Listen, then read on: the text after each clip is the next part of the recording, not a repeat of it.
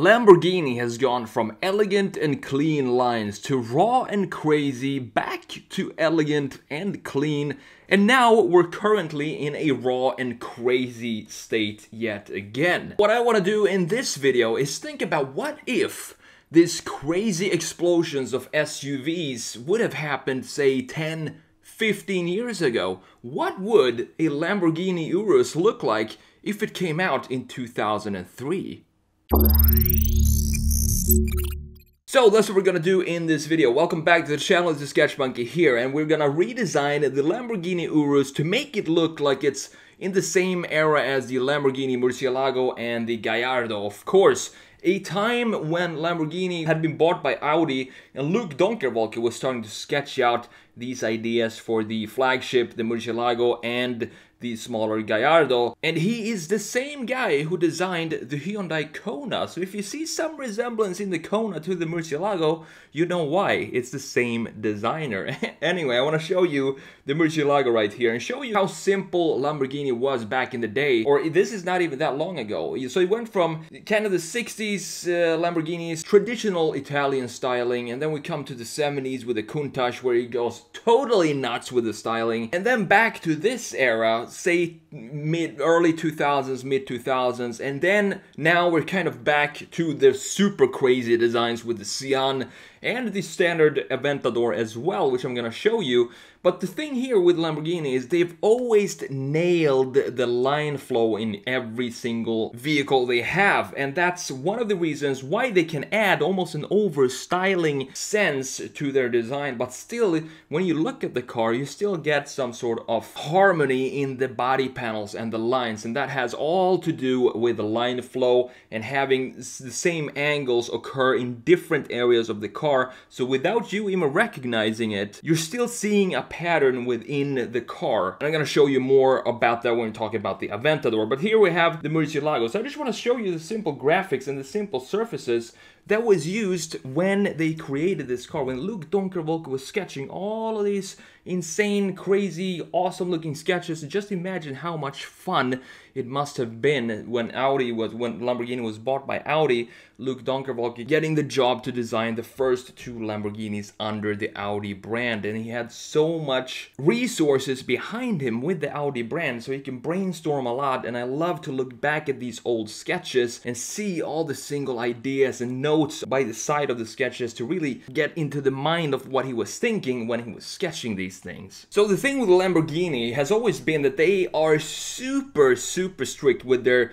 basic DNA. If you look at the cars in a side view, you instantly recognize them as Lamborghinis, and the reason for that is because of the proportions that they have in each and every model that they've made up since the 2002-2003 era with the Murcielago and the Gallardo. So the Murcielago here is a very sleek looking car. It looks complex because of all the angles that's in this car, but if you really look at all the panels of this car, it's a simple design. Just look how little is actually going on in the hood here. There is not a lot of lines, not a lot of craziness going on here. Same with this line right here, same with the side here, and of course down here as well. And same goes for the Gallardo, which is also a almost simpler design, although we have an air intake here now instead of here in the bottom, which you have on the Murcielago, but it's still a very clean design. But people think about now Lamborghini being this crazy brand that almost overstyles their cars, and in some way I can kind of see that it's heading towards that direction, but it really doesn't matter because they're doing it in a very great way, which means that they are keeping the proportions and the line flow inside of the design of the car, and that is what brings out a quality design even though you have a bunch of lines going on in the car. A bad example about this is the DC Avanti, for example, and a more high-class brand would be the Fenrir Super Sport or the Lykan Hypersport. Those cars are very expensive, a lot of lines going on, but it looks like it's three cars put together into one, and there is no connection between the front, the middle and the rear section, and Lamborghini does this very, very well. Before we go into the Urus redesign here, or retro design, or whatever you want to call it, I want to show you the Huracan and the Aventador as well. So the Huracan here, still, it's a very good development from the Gallardo. We still have this line that is typical Lamborghini, which you can't mistake for anything else. The typical thing with Lamborghinis is that you have almost a single curvature that goes from the rear, and it never really dips for the hood here. You can see that it's almost a straight line up to the windshield, up to the top of the roof, and then it dips down like this. So it's almost like a bug. And another thing with Lamborghini, when you compare it to a Ferrari, for example, in this side view, is that the A-pillar is stretched so far ahead in the Lamborghini compared to the Ferrari. If you look at a Ferrari from the side view, you're gonna see that the A-pillar dips kind of here somewhere, and then you have a more rounded glass. But on the Lamborghinis, they have a almost flat windshield, which allows for creating or stretching the A-pillar all the way up until almost the center point on top of the front axle. And that, of course, gives it a very, very chiseled look, like a tip of the spear. And then, of course, we have the Aventador, and here we have some more styling going on than the Huracan, and it's okay, because look at all the angles that reoccurs all over this car. We have this angle right here, comes again right here, and then we have this line from the back going into this graphic right here, as you can see, follows all the way down here. And then, of course, the main lines, which is this shoulder line, dips into the front bumper right here. So it's a beautiful line flow here. The bug line is still here, which means we have the continuous line like this going all across the roof of the car, which is a very beautiful, typical Lamborghini line. And to me, the Aventador, even though it has a lot of angles, a lot of styling going on in the body, it's still a beautiful car to me. And the simple reason for that is the line flow. So line flow, to put it simply, I want to explain it to you what I mean when I say line flow, because I know I talk about it a lot. It's like, imagine someone throwing a football from this point right here, throwing it over here, somewhere to the rear. Then you want something to catch that trajectory on the other side of the wheel, or whatever is in between these 2 points. So if he throws this ball here, we need to have it be caught by someone here. So we want to have a continuous line that goes from one point to the other, that follows the natural progression or the natural trajectory of the line or the thing being thrown over the design element. Same thing here. We have this line which is cut right here, but then it's lost all the way here, but we need to have it be brought back at the other end with this point right here, which then continues into the shoulder line like this. And the more points you have like this, the better, the higher the quality of the car design, in my opinion, of course. All right, so what do we need to do here if we want to turn the Lamborghini Urus into a car from the 2003, 4, 5 era, when these cars were the top of the line of the Lamborghini brand, the Gallardo and the Murcielago right here? Well, we obviously are going to have to reduce a lot of the styling and reduce a lot of graphic areas and features of the Urus, and bring back that simplicity, but keeping the overall proportions of the car. The challenge here is Lamborghini didn't have an SUV at that time. They did have the LM